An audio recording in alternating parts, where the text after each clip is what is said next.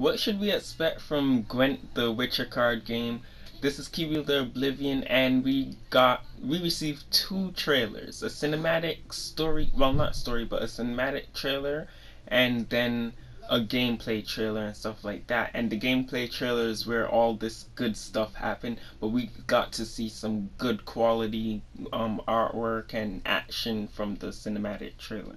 So I want to talk about what we should expect from Gwent, but I should say I'm really late on this because there was a closed beta and I didn't get my hands on it, so I'm sure people know how to play Gwent really, really good.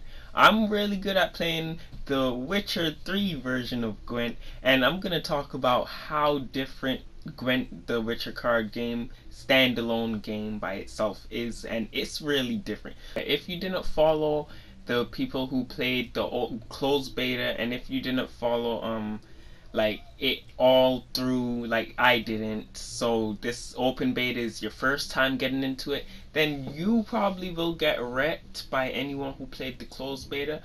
But then again, there's matchmaking perfectly included because like there's levels and stuff like that. But I'll get into that when we get to the gameplay trailer. And people were talking about this trailer that is not Ciri's voice, and it's not.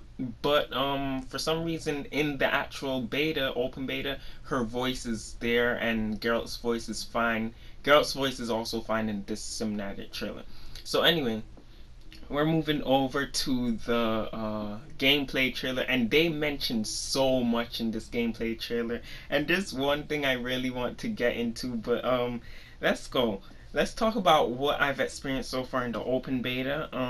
It's a more in-depth version of the card game found in Witcher 3. So there's like crazy stuff with it, and the improvements I've noticed was, okay, so some of the cards are animated. I actually thought all the cards would be animated. So basically it seems like the leader cards, they came back, they're animated, and then I guess some of the gold cards are animated and stuff like that. So there's good animations, and one of the major things that's different is your cards can attack the other cards, bringing down their level. That's crazy. When I found out, I was like, yo, this is so much more in depth just because of that fact alone. And then there's other things. Weather is back, and unlike Frost, which only does the first row, Fog second row, and Torrential Rain's third row, you could choose where you want to place those. Clear Skies is back also, and the cards do so much different stuff.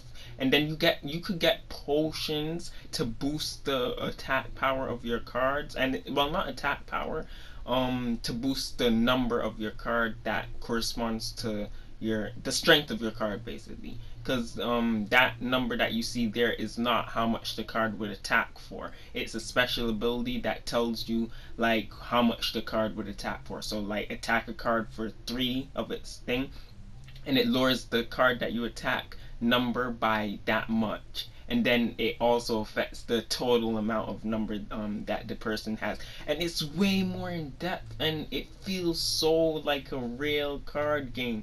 Of course, Gwent in The Witcher 3 was really hard, especially when you got to the tournament area, but here it's crazy. I actually won my first online match, and that was great, but I did some challenges and stuff like that. But anyway, let's talk. Story mode was announced. There's gonna be a campaign, guys. For a card game, there's gonna be a campaign, and we see segments of Geralt walking around. I think it showed that already. I don't know if they showed that yet in this video. You'll see it when you see it, if you already saw it.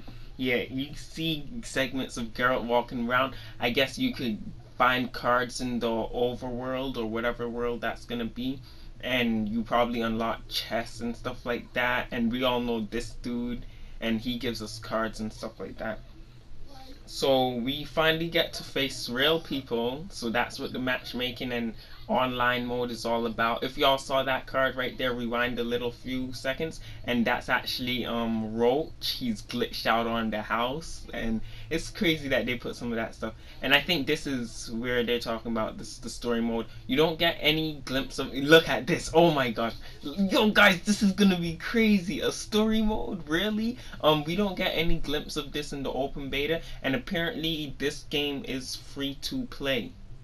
But there's a lot of paid stuff in the game that you could do. You could also get them in the game. It may take a lot longer, but the full game is set to be free to play. So I'm looking forward to the full game. And guys, what I'm thinking is that it's gonna be like you know how The Witcher 2015 Witcher 3 got Game of the Year, and then in 2016, or was it 2017, one of those years, Blood and Wine DLC got the award for best RPG, and that was a DLC, guys. So what are we gonna see with this card game? Imagine if this game gets an award. Imagine that, because CD Projekt Red, they're really good at making games, my dude. And that's what I want to talk about. This is everything so far that I know from these two trailers. Leave a like, leave a comment, and don't forget to subscribe. I'll try to follow this as much as I can, because I do follow Witcher 3 and Witcher stuff, content and stuff like that. So thanks for watching.